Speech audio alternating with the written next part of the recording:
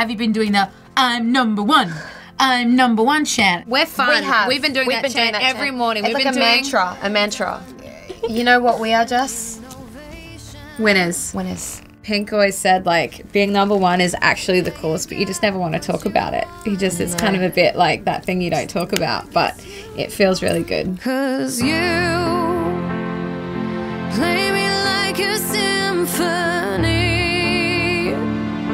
Play me till your fingers bleed.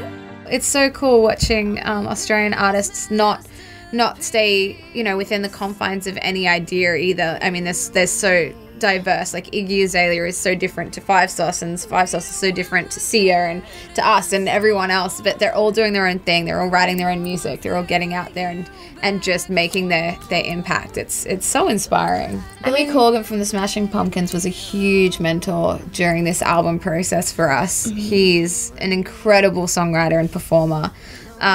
He was great. He was really great just in helping us come to a place of, especially at the time we were, dealing with a difficult situation with our old label, and just helping us take the power back as artists and bringing our focus in.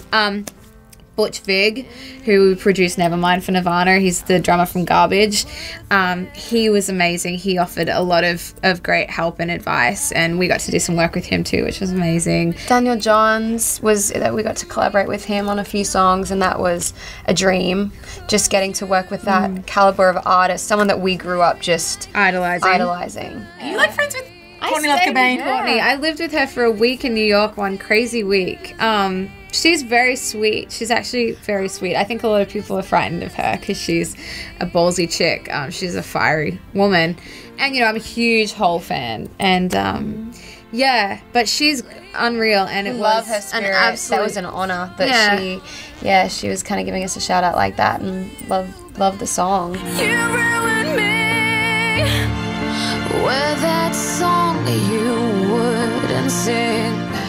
People always ask us so many personal questions in interviews and things like that. Whereas, like, you've got our album, just go listen, or our album's coming, just listen to it. Actually, all the answers to all your questions are usually sitting there in our lyrics on our albums. So that's sort of our way to channel. Speak the truth, through music. Speak our truth. I mean, it's usually an incredibly biased truth. It's our truth. Yeah, it's our truth. There's two sides to every situation, but that's the beauty of being a songwriter and a singer, is we get to tell our self-indulge in our emotions.